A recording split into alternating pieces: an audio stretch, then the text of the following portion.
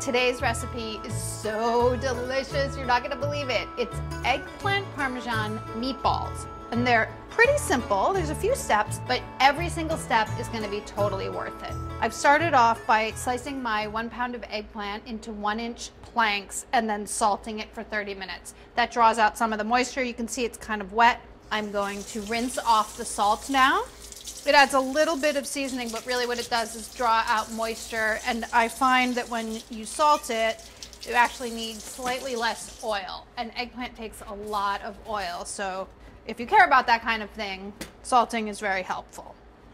Have a pan heating. I like to use a cast iron skillet for this, sort of a medium high, and add a tablespoon of oil or so.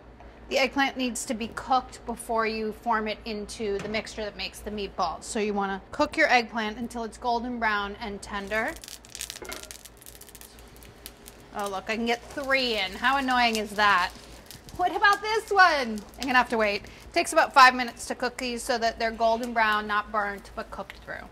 All right, these are looking soft and delicious. They can come out. You want to cool them off just a little bit and allow any excess oil, if there is any, to come off. So you can put them back on the rack if they're in a rack or a colander, whatever you're using. Once they've cooled off, that'll take like a minute, 2 minutes. You can grind them up. You're going to combine everything in a food processor. Your eggplant can go in. You know it's good if it's basically falling apart before you even get it there. This is 1 1/3 cups of toasted breadcrumbs. You need a total of 2 1/3 cups, but only 1 1/3 gets toasted. So that's what's going in here. 1 clove of garlic that's been minced, and then a 1/2 cup of grated Parmesan cheese. Grind it together. You're making a paste here.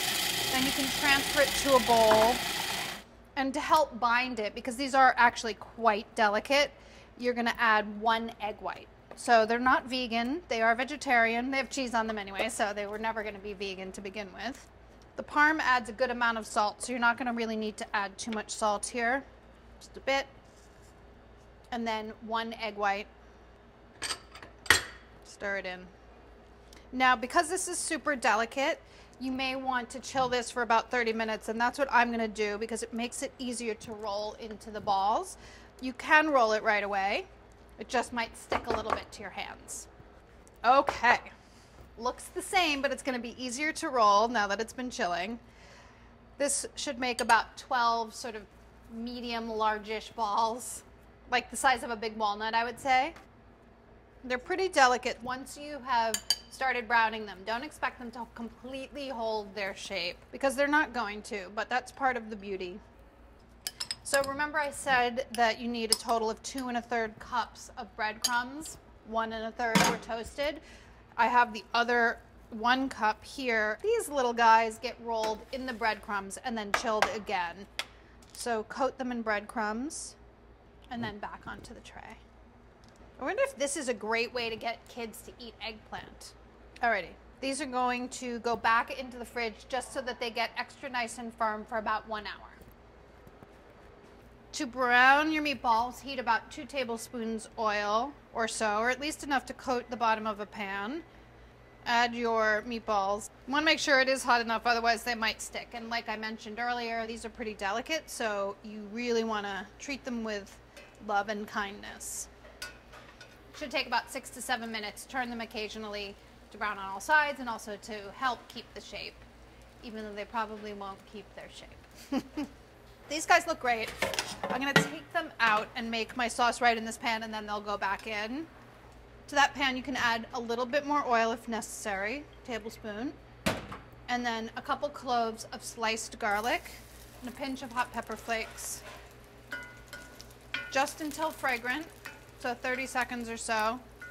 Remember, this is 1 28-ounce can of whole peeled tomatoes, pureed with their juice, just in the food processor.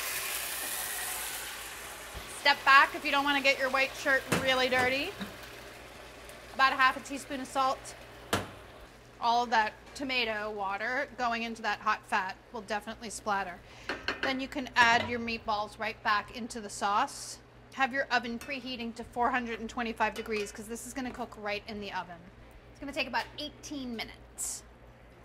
Now, the last step is adding the cheese. Change the oven to broil and top with some mozzarella cheese. I like to put one piece at least on each meatball. Voila. And then into the broiler just until the cheese melts and gets bubbly. That'll take like a minute, 2 minutes, who knows? Depends on your broiler. Oh, babies. Oh my God, you should smell it in here. Probably should wait, but I'm not gonna because I'm greedy. Scoop and serve. Ah, you see that cheese? Wow. So good, you guys. Just keep piling them on top because they look so beautiful. They kind of look like poached eggs right now. It's kind of funny. 4 for me, none for you. That was mean. I don't mean to be mean.